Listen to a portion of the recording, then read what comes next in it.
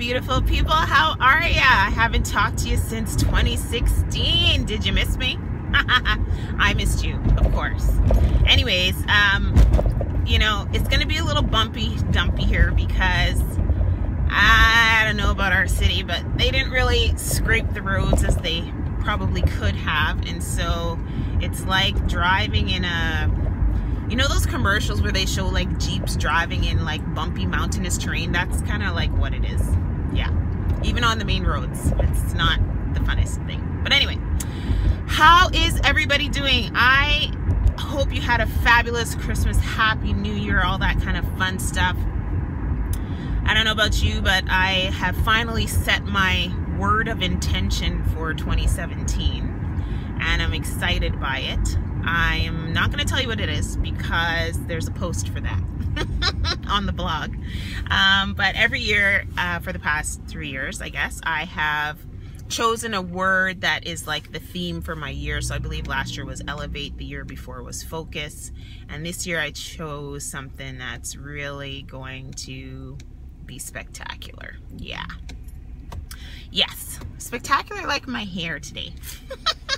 I know, I seriously can't stop talking about my hair, guys, because it's just such a transformation. It's been so amazing to watch how my natural hair, which I very much took for granted when I was younger, just to see how it grows and how it reacts to things, and oh, it's been so fun. So just to segue, as they say, so my hair is really soft today. I did a braid out again, and this time I did something totally different.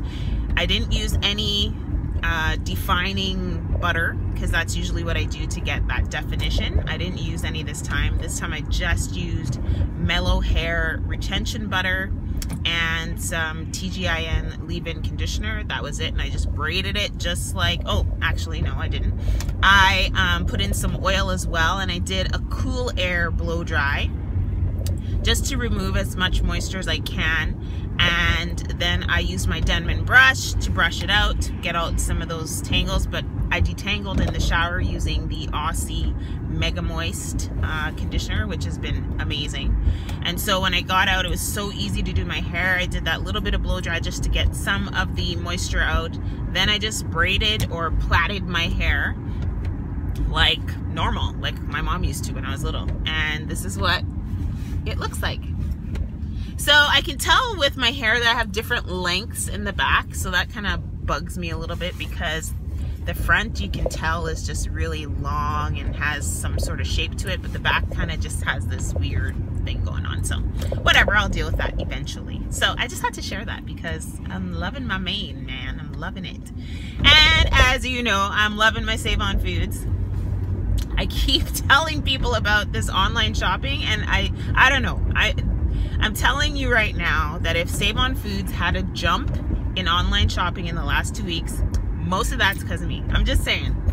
I'm just saying. I can't speak highly enough about that service, especially when the average temperature lately has been around minus 25, minus 26, whatever. It's been cold. So having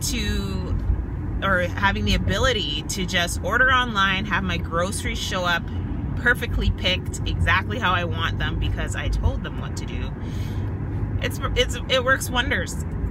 Now I gotta tell you, I do miss going in the stores because of the fact that, you know, you see things you don't get to see. And the biggest thing for me with Save On Foods is that the local products, I don't get to order anything local because they're not in the system yet.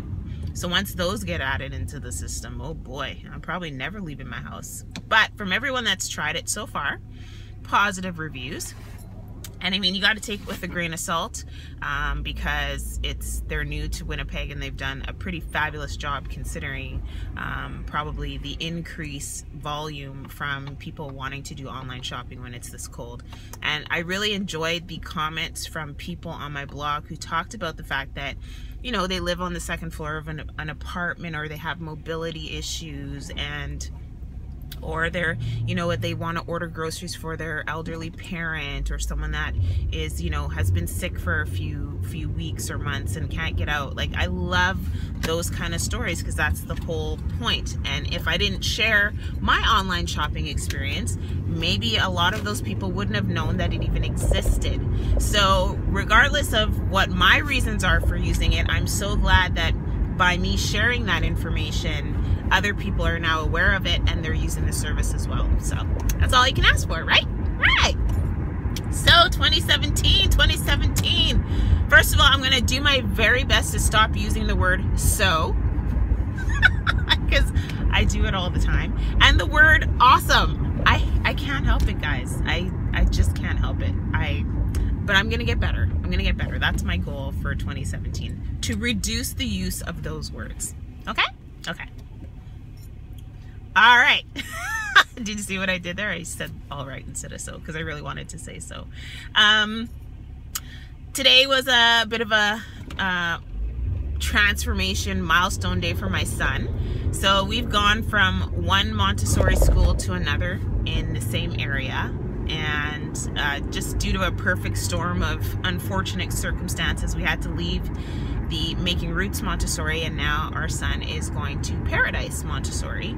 And my son was such a trooper this morning. I'm so proud of him. He could have, you know, freaked out, bawled his face off, and I know he's still anxious about it and not sure what to think, but everyone was so welcoming, and I'm very curious to see how his day will go today. So, but sometimes you got to do what you got to do for your kids, right?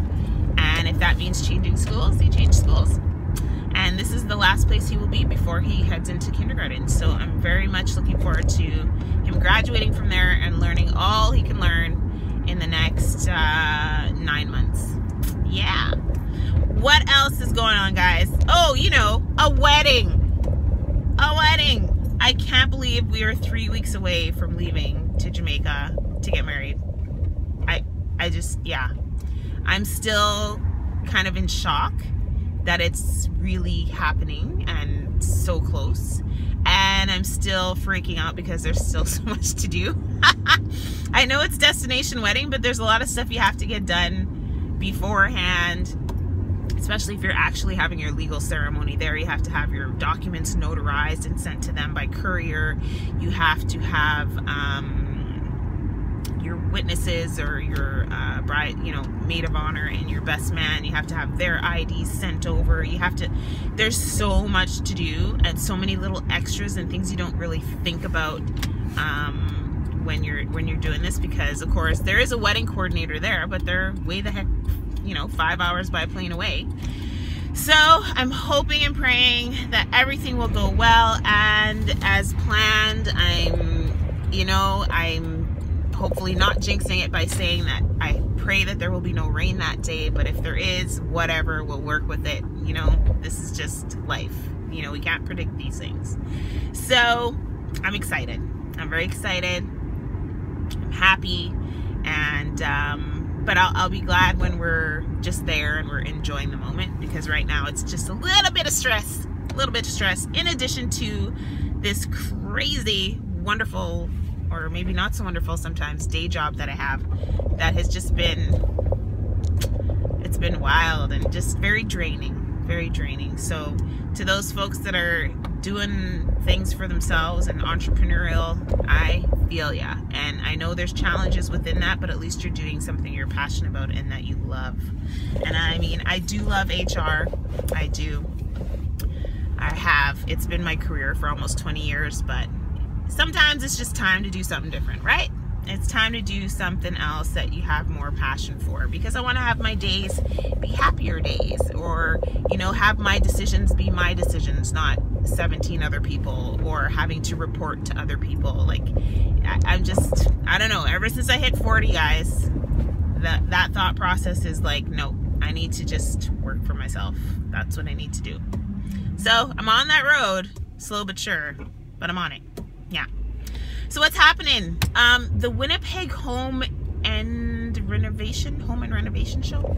I don't remember what it's exactly called, but they are having something pretty fun at the the show, which is coming this weekend, January 13th, 14th, in there, 15th. And they asked a few influencers and people in Winnipeg who are, you know, in the community or visible to decorate some mailboxes.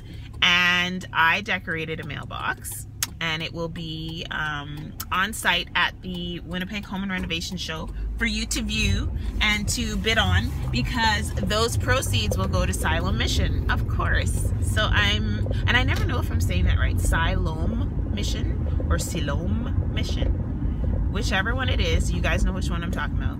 That's the charity that that will receive the benefits of those mailbox donations. I'm excited, can't wait to see it. What else? Oh my goodness. So Winnipeg Blogmasters, my Winnipeg blogging masterminds meetup group. So there's been quite a few of us since last year when we started in the spring. Myself and LaDonna, she is the co-founder with me, and she blogs at diningwithpurpose.com. She just started a brand new blog. She used to be doing some other blogs before, but I'll just let you know that she has a new blog now. She's the newest food blogger in Winnipeg, and so we created this. We met at a blogging conference last year, and we created this group to really connect with other bloggers in Winnipeg and discuss kind of successes and share expertise, because a lot of people want to increase their blog views, or they just want to hear from other people and what the challenges are, things like that. So we set up this group, and it's the same kind of core group of people that show up every time we have a meeting, which is bi-weekly.